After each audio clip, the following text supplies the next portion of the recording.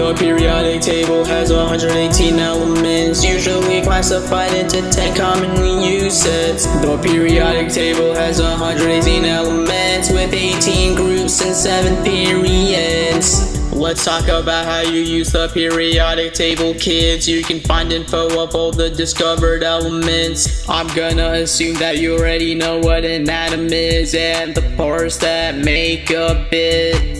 The atomic number is in the top corner, the amount of protons that an element's atom's nucleus has here. The symbol in the middle is the symbol of an element, and right below that's the element's name. How about that?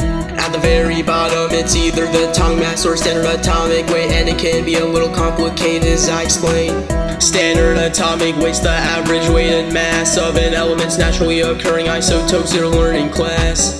If an element has no stable isotopes and no consistent natural isotopic composition, you gotta cope. Its atomic mass is given in brackets. It's usually the mass of the longest lived isotope, that's the aspect.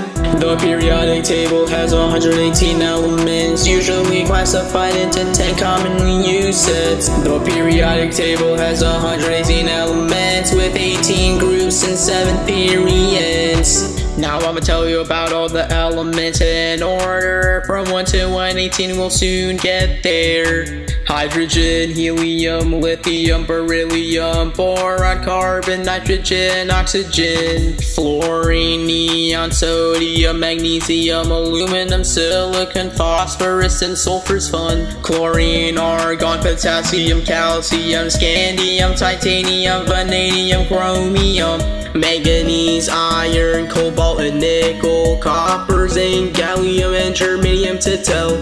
Arsenic, selenium, bromine, and krypton, rubidium, strontium, yttrium, zirconium, niobium, molybdenum, technetium, ruthenium, rhodium, palladium, silver, and cadmium, indium, tin, antimony, tellurium, iodine, xenon, cesium, and barium.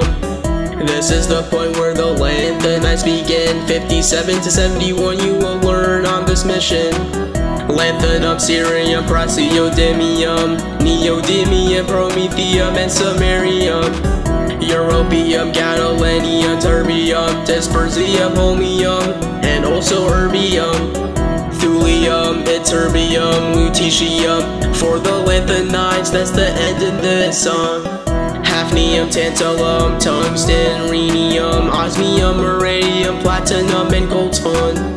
Mercury, thallium, lead, and bismuth, polonium, acetine, radon's not a myth. Francium and radium are here in sight. 89 to 103 are the actinides. Actinium, thorium, protactinium, uranium, neptunium, and plutonium. Americium, curium, berkelium, californium, isinium, and fermium. Mendelevium, nobelium, lawrencium is this. For the actinides, we're at the finish. Rutherfordium, dubnium, seaborgium, UC, borium, and hassium are here for free. The rest of the elements have unknown properties. Minarium, darmstadtium, rhonginium are not poverty. Copernicium, nehomium, fluorobium, moscovium, livermorium, tennessine, and oganesson. The periodic table has 118 elements, usually classified into 10 commonly used sets. The periodic table has 118 elements with 18 groups and 7 periods. Let's check out the 10 commonly used sets that the periodic table of elements just possess. Alkali metal, alkaline earth metals, lanthanides and actinides to tell.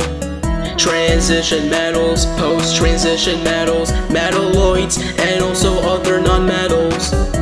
The final two sets are the halogens and also the noble gases.